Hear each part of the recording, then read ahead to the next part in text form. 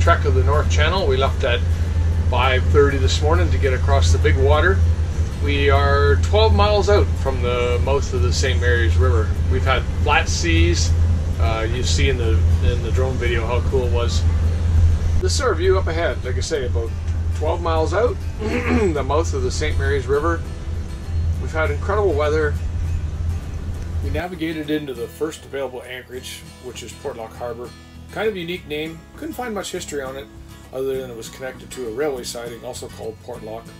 Looks like it was operated around the mid-1800s. One of the first things we do after we drop the anchor is go fishing. Think we'll be able to do this for a year? Oh yeah. It's gonna be rough. It's gonna be rough. It'll be very rough. We worked up a sweat today. We scrubbed the boat mostly from the gunnel down. Tomorrow is going to be the top up, but take a look at her shining. Isn't she a beaut? While I was on the outside, my first mate was gutting and reorganizing the inside. Give you a quick view. It's drizzling rain here now, which is good because it's been 29-30 degrees for the last. Here's a scouting report on Portlock Harbor. It's a good spot to catch a break off the North Channel.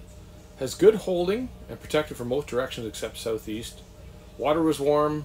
Good spot to dinghy to. Caught a couple of pike here. As far as scenery, I'd give it a 5 out of 10. For Hilton Beach Marina.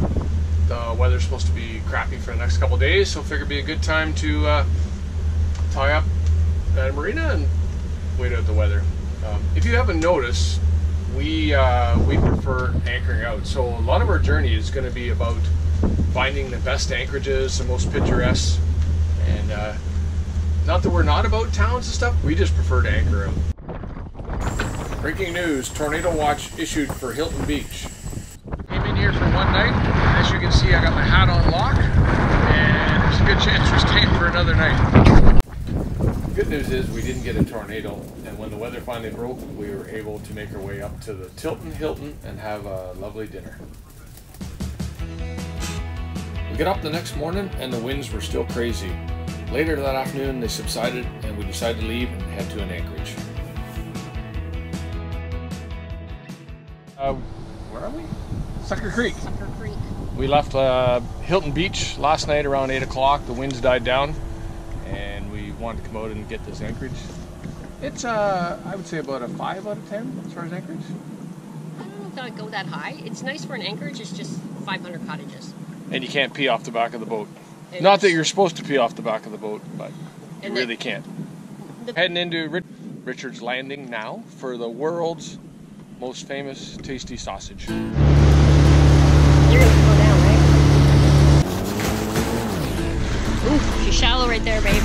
And I know the seasons ain't gonna change it, and every day it looks like rain. But I keep hoping for that sun. Where'd we go? Richard's Landing. Yes. What were the sights? What's that store there? The landing company. Yeah. Out of my phone. Nice. Yeah, we were in the liquor store. Kind of cool. They actually picked their own rums and scotches and whiskeys. That was neat. And what was the old Top Shelf from Perth, Ontario? They had that in there. We went to the Moose Sweats. Moose Sweats. And we're actually everything moose. Everything moose. And we're now heading to the island market. Being nosy me, I'm just curious to what this is. I seen this big boat moored in here. How the heck did he get in here? The storage area for boats. Yeah, it looks like an old shipyard.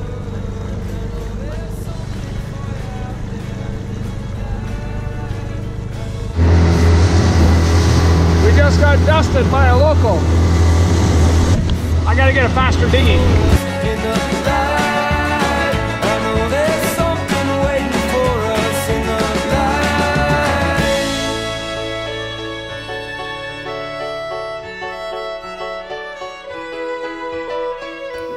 All in all, we really enjoyed this anchorage. Had some incredible sunrises, some beautiful sunsets, and yes, more fish.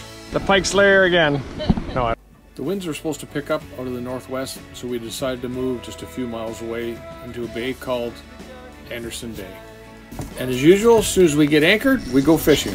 Tara the pike slayer is at it again.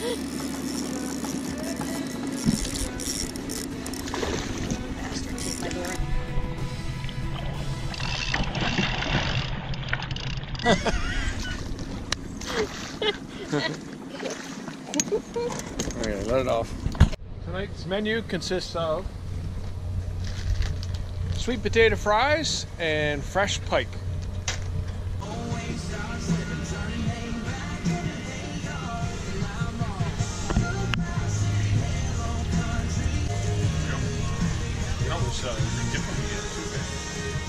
Do what? Okay, I have to video this hack that a friend of ours told me about a couple years ago.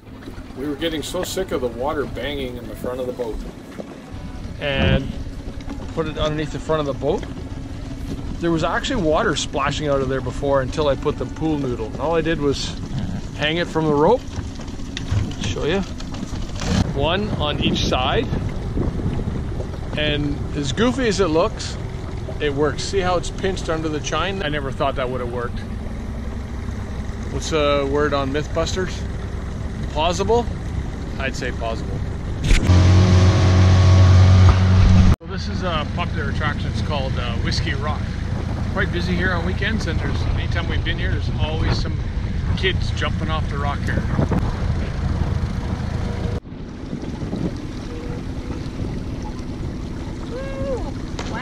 Wow! We spent 4 days in Anderson Bay. It's a good anchorage. It's protected from most directions. Scenery is incredible. There's lots of places to dinghy to. Tons of wildlife. Fishing was awesome. I'd give it an 8 out of 10. If it had a beach, it would be a 10. Thanks for watching. Hope you enjoyed this video. Stay tuned as we tackle electrical problems, attend our crazy family reunion, and continue on the Great Loop down the St. Mary's River.